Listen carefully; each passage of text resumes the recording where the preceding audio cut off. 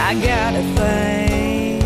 Hey there, Stephanie Langston with Yallwire.com coming at you from CRS 41 in Nashville. Joined here by Bridgette Tatum. How are you doing, Bridgette? I'm doing good. All right, now you are just making your first debut here at CRS. I am. This is the first one.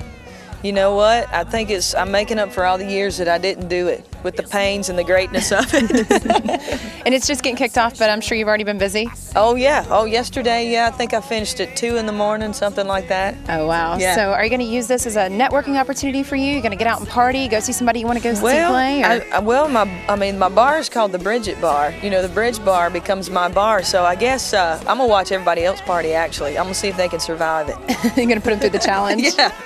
All right, now you have this new video out, I Like My Cowboys Dirty. Yes. So how do you really like your Cowboys? Dirty. Yeah. Well, extra dirty. I mean, if we can order them up. But yeah, no, you know, I didn't write this song, but it's something that I would have written. And for my personality and my vocals, I think it was the best thing for us to have, for it to be the first single. And it's doing great. The video's doing really well. Yeah, it's doing good. It's just enticing. It's a lot of fun, and that little fella at the end's too daggum cute. Yeah. I also like the album Sex, Church, and Chicken. Sex, Church, and Chicken, and I just spouted that out. That was not on purpose. It just kind of came out. I went this long explanation, and Carolyn, my manager, said, sum it up. And I said, all right, well, music, sex, church, and chicken. So we decided to name the album that. I like all these names. They're very intriguing. Now, you also wrote, or co-wrote with Jason Aldean, his #1 single. Yeah, I co-wrote that with Danny Myrick. She's country. That did all right. All right.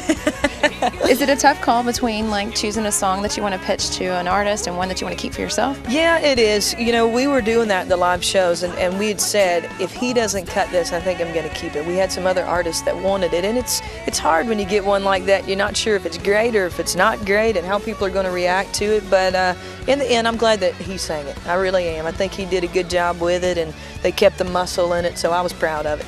Now, would you rather be performing them or writing them? I like it all. That's the problem. There's only one person, and there's so much to do. I really love it all. I just really love music.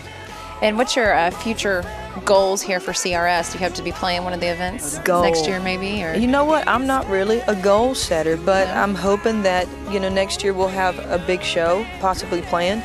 I did a show last night, and it ended up being a lot of fun. We hadn't planned that, but it came about, and I got to do it. And I mean, I love the live shows anyway, because the energy exchange that happens, and the fans, I mean, country fans are awesome. You know, they are awesome. When they show up, they show up. Right. So hopefully we'll get to do a show next year. And that's one of the great things about Nashville. You can kind of always jump on a stage and kind of take over anytime, music 24/7. Yeah, if you can play guitar, you got a voice. There's usually a stage here somewhere for you. Now, where are you originally from? South Carolina. So are you spending your time here?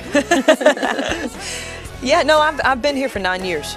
I moved here, and it was an unfortunate accident that got me here, but my life flashed before my face, and I said, you know what, I need to get to Nashville and take the music there. You know, I read a little bit about that, and I guess it was a disgruntled customer at a motel. Yeah, it was, and it was very unfortunate because it ended up being a racist thing. I didn't have change at the motel of all things, but little attitude got there, and a couple days later, she came in and decided to jump the counter and start wailing on me, and it was really the only time in my life where it was like, don't fight back. Whatever you do, don't fight back.